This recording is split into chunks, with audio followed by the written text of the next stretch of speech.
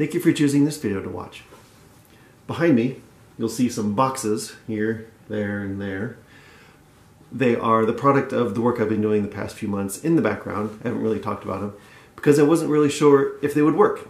And I've gotten to a point where I can show what I've done and I'm pretty confident that they'll work. They're not synthesizers, but they are sound making devices. They're not really keyboards, but they're little, you push a button and sound comes out. So I'll call them a trigger board, for lack of a better term.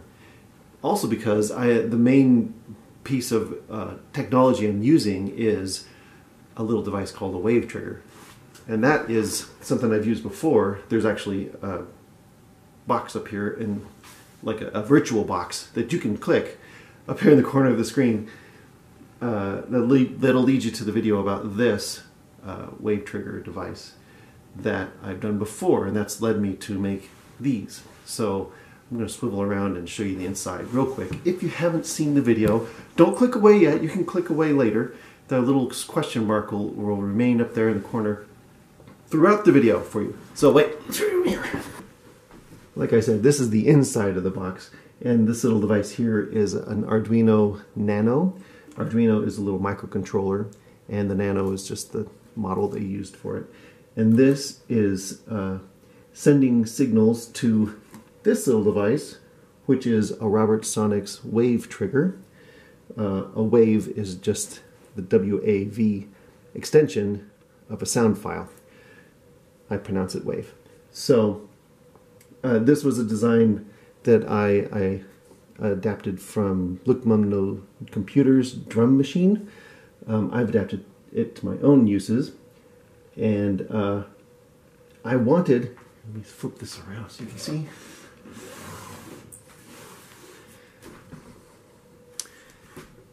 See, this just has patch points where you can send a signal in and get a signal out. And this will sequence a number of sounds so that you can have drum sounds or any other kind of sounds. They're just recorded sounds on the little SD card, which you see right here. There. So what I wanted was something I could trigger myself with my own little fingers. Kind of like a keyboard, but using the same technology. So I found the Robertsonics MP3 trigger, which I will show you next. So same idea here is the wave trigger. It's just basically a little microcontroller, and signals come in through these ports here and trigger sounds that I have recorded on this little SD card. This has no Arduino on it because he's designed these to be triggered just by themselves. So as you can see also over here, I have a couple speakers. There's one there and there's one over on the other side. And a little mixing board that I've put over here. So this is also, there's an amplifier in there that will amplify the sounds that are coming out. So basically this is an all-in-one unit. Each one of these buttons is assigned to a different port on one of those MP3 triggers. Obviously you could use one or three or as many as you want.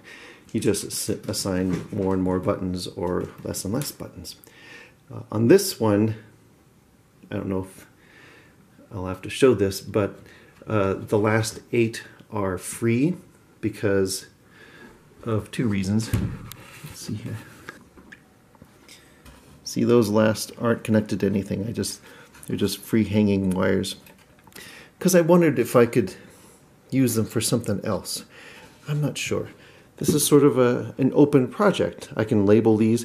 This is just aluminum flashing, so I can write pencil on them. I could put a piece of masking tape on it and label each one.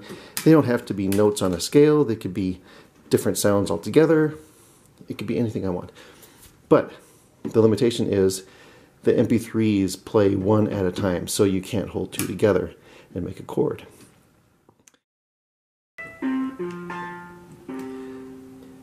kind of envisioned this as a sort of a parlor keyboard, you know, like you would have in Victorian times, where you're not performing for a large group, you just have some group of friends sitting around a table and you just play your little harpsichord. Obviously this can be programmed with any sound you want.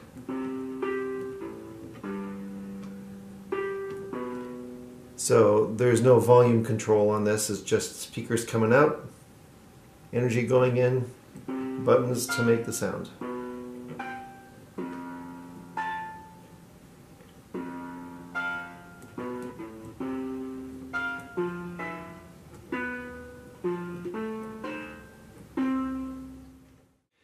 Similarly, this box is very much the same thing. It uses the same technology. There are fewer buttons, but they're beefier and it's stronger panel. Also, I have a button or a switch there that will either turn off these speakers so that you can plug through into a mixer or a sound effects board or whatever and play the sounds as they, you know, as you want them to be, or you can play them as they've been recorded on the MP3. This is not using Robert Sonic's device. It is using a device that I've also used before. I bought on Adafruit. This is an Arduino, and this is a device designed specifically to fit on top of an Arduino. You can see that these ports are connected to it by little header pins. I could take it off. I'm not going to. But it's called an audio shield. I bought it on Adafruit. And they actually also sell an Arduino clone that'll fit just exactly on their audio shield. I think they call it a wave shield. Also on this side I have the same mixer set up and a little amplifier so that I can play really loud music coming through. This could be like a stage performance thing, and this is what I envisioned this to be, more of a something you could really pound on stage. It's rugged, and I am gonna make a screen for this. That's going to be another project in the future, is to 3D print. I'm just learning Fusion 360, so I'm going to design a little bezel with some kind of metal screen to fit over that so it's more sturdy. These also, this one is also 1 by 1, but 1 by 1. You can only play one sound at a time, but the way I've wired it up is that because I'm using two of them, I can play a chord if I want to by playing both of these at the same time. This one actually is sequential, so I could play one here and one here at the same time, but this is more intentionally chord driven. So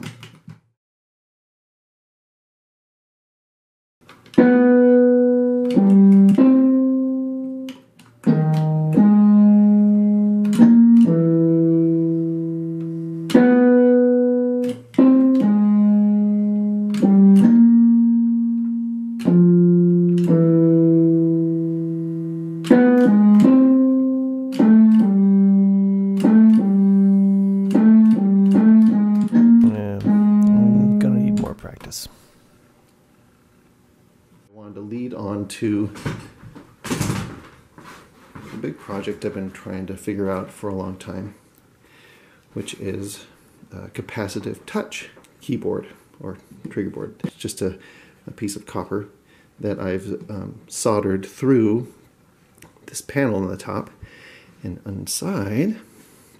So in here you can see, I'm going to go into detail about this, but this is another Arduino. It's called a Mega because it has a lot of ports, and it's connected to this Tsunami, which also has a lot of ports, and also these ports are stereo and can be played stereophonically. So that's a good thing. This is sort of like the apex of my projects. I also have to say that all these projects are completely documented online. You don't have to have a whole lot of experience or knowledge in electronics to do them. Just a lot of diligence and willingness to claw through forums if you get stuck. So I actually started documenting the process of making this stuff in the middle of making this, because I was actually kind of confident that I could do it. So I'm going to swipe to the side in a second, and you'll see how this was made. Well, there I go, sitting down to do some soldering. Switching out my glasses because I can't see very far and I can't see very close. And I need different glasses to see different things. So there's the Robert Sonic Tsunamis and the Arduino Mega all kind of splayed out on the workbench. And the keyboard, the back of the keyboard with wires sticking out. And I'm just going to be soldering those wires into my little arrangement down there. This is going to be a short construction segment. I'm not going to show you the whole thing. Just wanted to take a moment and thank you for watching. You've been watching for about 10 minutes now, and I haven't even played any music. This is going to go on for another 10 minutes, probably, and I'm going to separate out 2 different videos. One of them which I basically show you that, yes, I did make the thing, and then another one where I actually play music with it. So at the end of this one, you'll see all these devices working. And then later on, I'll publish a different video. So thanks for watching. Please continue. Okay. I'm just pausing to show that I've connected all of the grounds of each of these devices and all the voltage ins of each of these devices to their own separate little strip on this strip board. And when I attach this panel, this power panel, to the outside of the case, then I'll just feed it through and I stick the voltage in to one side and the negative to the other. That's how it goes. These are for the jacks, and that is what this is for. This is tip time. I'm going to talk about tips. So this is a mono jack socket, and this is a stereo jack socket. The way you know is that the mono jack socket only has 3 little posts. 1, 2, 3. This post is usually just to hold it in to the case or into whatever you're mounting it on. It's just more stability. And each of these is one is for the tip of the jack. The tip of the jack right here. There we go. And this one's for the sleeve. And the tip of the jack is usually the signal end. It's where the signal comes through. And this is usually the ground. So how it works is, you can't see very well on this model because there's no end. But you just see how that little spring snapped open as it went by. That little spring there is now connecting to the sleeve, and then that goes to this wire, which goes to the ground. And this little spring, which I guess is right here, we'll watch this one, connects to the tip. And this goes to the signal end. So the stereo, which the reason why I'm installing a stereo jack socket on this is because these Tsunami wave triggers are stereo, send out a stereo signal. So if I wanted to record a stereo sample, it would actually play them through if I correctly installed this jack socket. So the way this works is, where's my little, there it is. Here is a stereo jack, and you see the difference here between the stereo and the mono is that The stereo has this one extra section here. Tip, sleeve, and they call this the ring. So usually the tip and the ring are the right and the left parts of the stereo, and this is the ground. So the way that works is slide it in here, and you can see up inside, you see how that little spring there, that little spring there is touching the tip. Wait just a minute, mister, you say, shaking your finger at the screen. I saw 3 sections on that plug, but there are 5 terminals on that socket. What are those other terminals for? Well, as you can see from this section of the datasheet provided by the electronics manufacturer, they're called the ring shunt and the tip shunt. And these 2 things connect those 2 springs to ground when there's no plug inserted. That way it prevents hum. And we don't like hum, do we, precious? No, we don't. So, as you can see from this other section of the datasheet, they've figured out different ways of configuring those terminals for different uses. And the one that I've purchased is 2B, so it's just the ring, sleeve, and the tip. So, that's the end of this meta narration, and I'll return you back to the main narration. Now, go. So that little spring is connected to one of these little posts. And the other little spring right in here is connected to another post. And this outside ring right here is connected to the final post. So how do you know? There's 3 sections here, right? But there's 1, 2, 3, 4, 5 posts. How do you know? Well, I got confused a lot, so I decided eventually that what I would do is take one of these markers here and mark it. And how do you know where to mark it? Well, you take one of these here devices and you well, let's see, what do I do? What I would like to do is stick this in here, just like that, right? And I have the other end here. So I want to know which one is the ground. So I connect this side to the ground of the jack, and then I just touch there. That means this little post, and none of the other ones are connected to that ground, only this one. So I know this is the ground, and I put a little G on there for ground. Then I go on to the next, this middle one, which I am going to call the left. And I go around touching. I don't want to touch this one because it's not, it's obviously the ground. There we go. So that's the left. Right? No, this is the right. The tip is the tip is the right. And that's the right.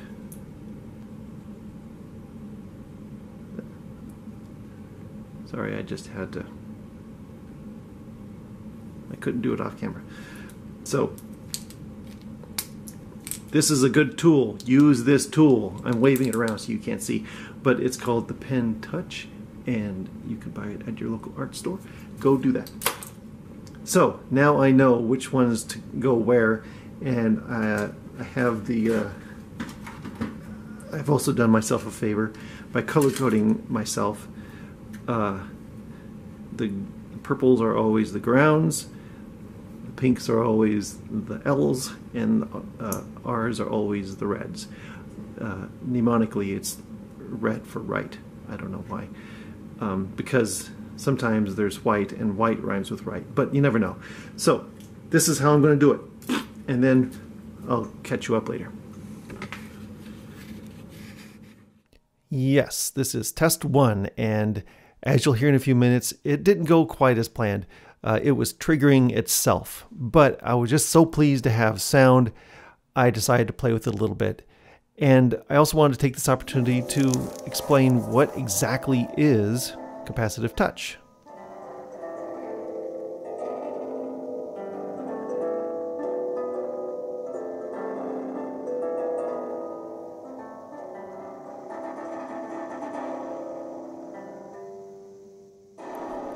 So this is not what should be happening.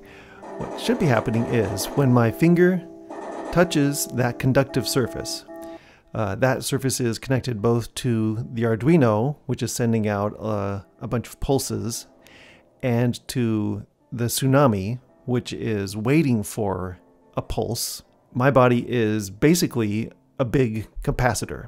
It doesn't hold much energy, but it holds just enough to complete that circuit.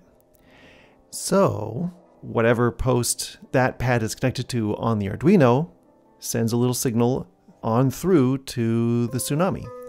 And the little sample that's held on the SD card is the one that plays, corresponding to whichever pad I touch. Here is a more successful test. Some of the pads aren't working correctly, but at least it's doing what I tell it to do. There's still more corrections to be made, but they're more on the software side because, as you can tell, I have to hold my finger onto the pad in order to make the whole sample play. And that's just a preference that you can choose. Now, I should say that I've generalized and simplified just for the purpose of this video. It's a bit more complex, especially when you're not using a microcontroller to do the work for you. But this should give you an idea about what I'm doing as I'm playing these things.